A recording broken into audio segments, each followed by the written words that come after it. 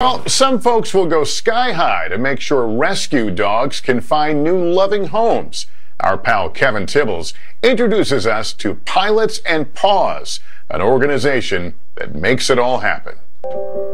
Angel is one super extra special pup. Oh, she's got big paws. As a rescue animal, she's loved a ton by the Currans of Downers Grove, Illinois. She has not been able to see or hear from birth, but to her family, Angel is heaven sent. She even arrived from up above in a plane, and 12-year-old Ray was way excited.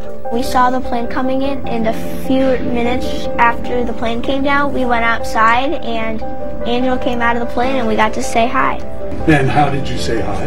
We petted her at first, and it took her a little while. Angel was united with the Currans thanks to an organization called Pilots N Paws, which flies rescue animals into the loving arms of families all over the country. Pilots N Paws has flown 65,000 to 70,000 animals in just 6 years. That's me speaking with Pilots N Paws' Debbie Diefendorf Boys back in 2014.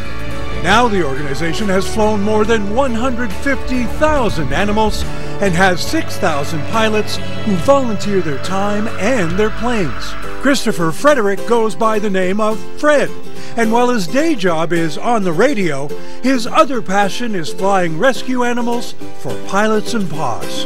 Well, I've been flying for 20 years, and I grew up with pilots, and I grew up with rescue animals. And so when I heard about the opportunity to sort of mesh the two together, I was so excited. Scott Curran says Pilots N Paws is also heaven sent.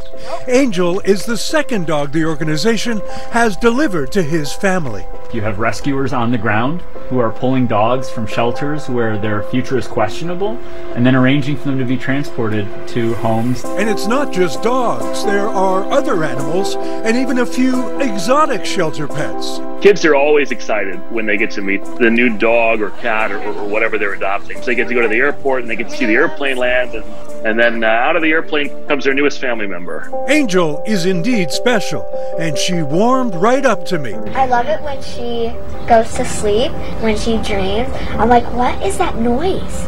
And my dad's like, it's Angel. I'm like, what's going on? She's dreaming? Yeah. And Mom Amy says Angel is actually teaching them a valuable lesson. I think that she has taught our kids about being kind of respectful of those that might have different abilities, but not treating them like they're abnormal. I mean, she gets around just like any other dog, behaves just like any other dog. So if your family decides a shelter animal, any kind of shelter animal might be right for you, well, Pilots N Paws just might be the ones to make your special delivery. First class, via airmail. All right, Kevin, we can never have too many puppies on this program.